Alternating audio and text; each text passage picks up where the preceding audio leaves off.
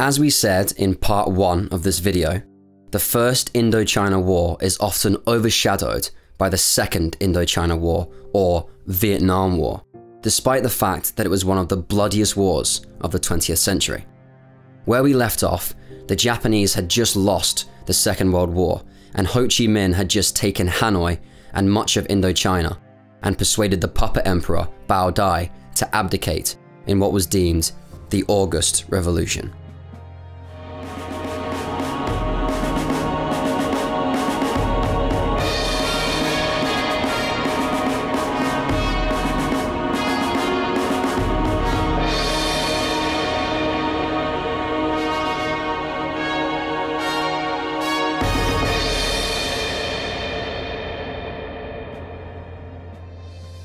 Now that World War II was over, the Japanese let the Viet Minh take control of Indochina, while the French and British were moved into Saigon to restore order, and the Chinese occupied Hanoi.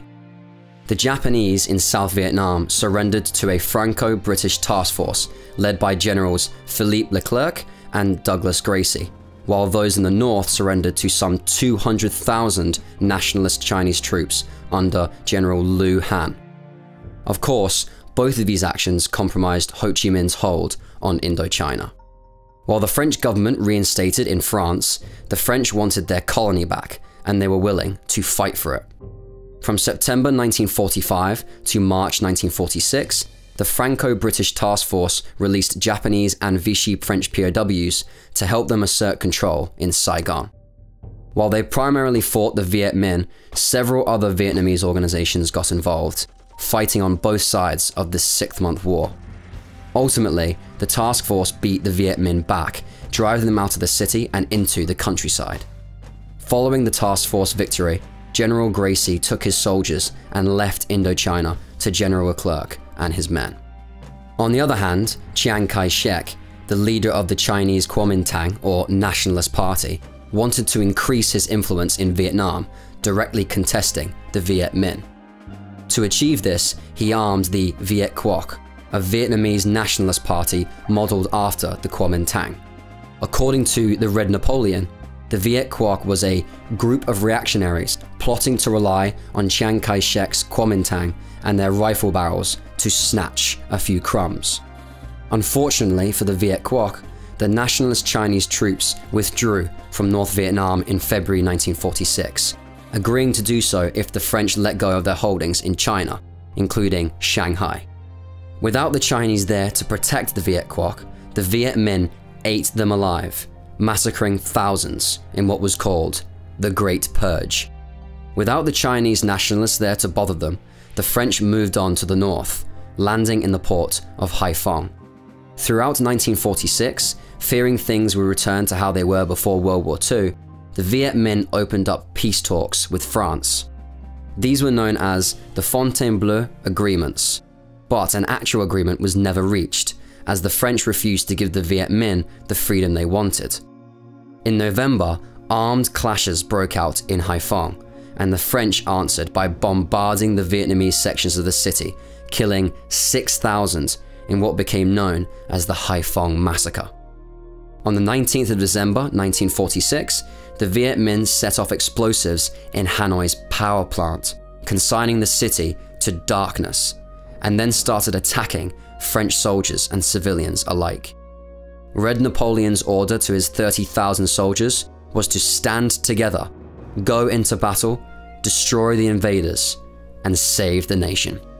By the 18th of February, the French had driven the Viet Minh out, and the First Indochina War had begun.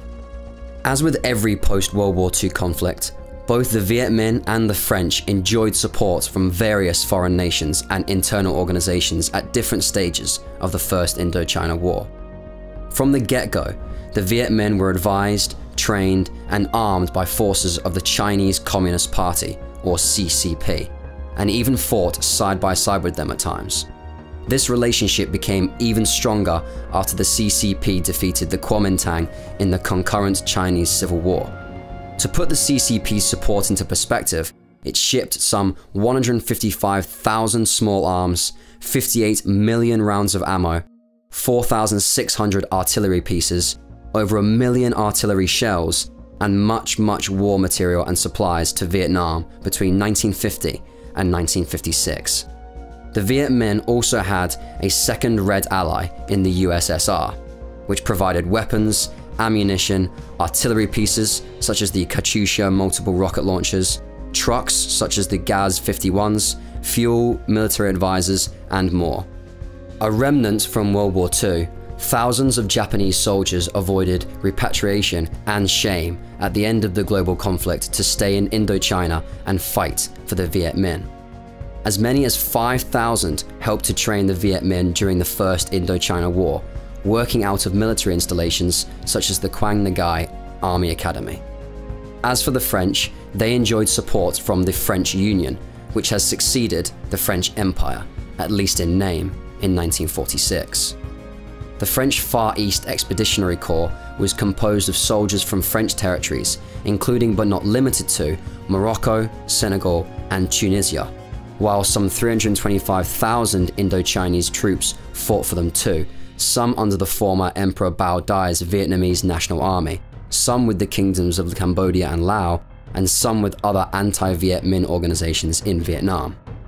Hoping to prevent the spread of communism following the CCP's victory in the Chinese Civil War in 1949, the United States quickly became one of France's biggest supporters.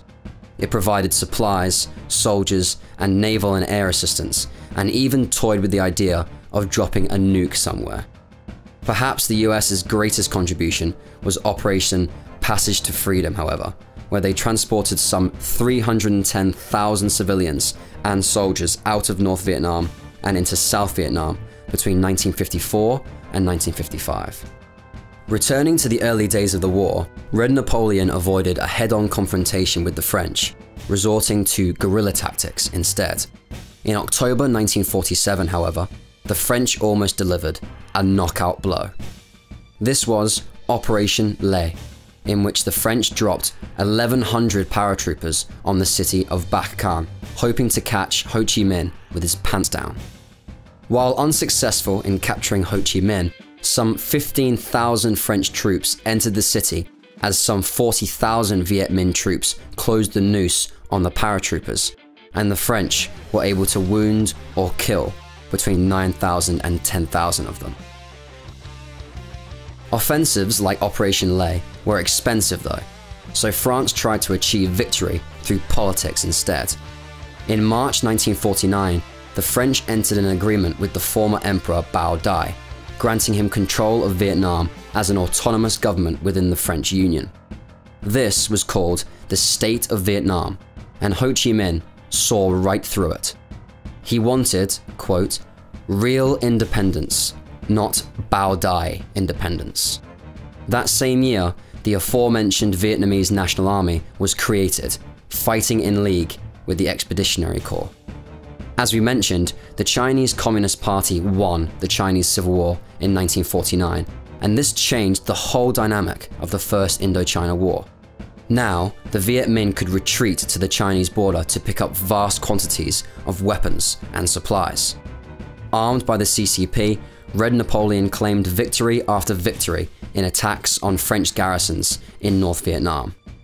One of his larger victories, he claimed, was in the Autumn-Winter Border Campaign.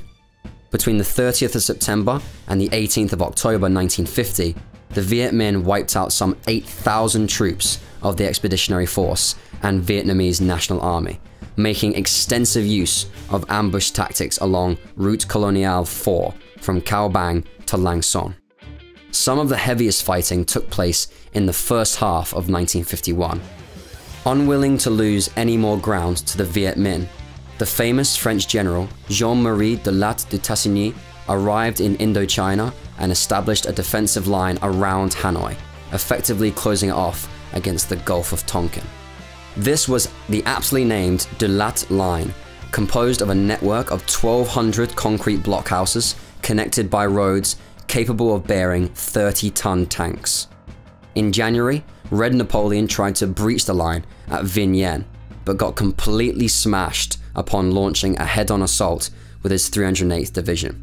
De Latte answered this reckless charge with airstrikes and napalm, killing as many as 1,600 enemy troops and wounding a further 6,000, according to French estimates. This battle marked the end of the 1951 good times for Red Napoleon, who suffered defeat after defeat, testing the Dalat defences. The war was not over though. Far from it. In January 1952, General Dalat left Indochina with cancer, to which he succumbed soon after, and Red Napoleon became emboldened, spreading through most of the Tonkin region. The French, now commanded by General Raoul Salan, had to make a big play, or Red Napoleon would become too powerful to stop. But we'll save that chapter of the story for part 3 of this video, in which we'll reach the bloody conclusion of the First Indochina War. For now, did you know that the First Indochina War was such a convoluted mess, with all sorts of foreign powers supplying the Viet Minh and the French? Did you know that Japanese soldiers stayed behind after Imperial Japan's surrender to fight in Indochina? Can you expand on anything we covered in this video? Please feel free to share your thoughts in the comment section below.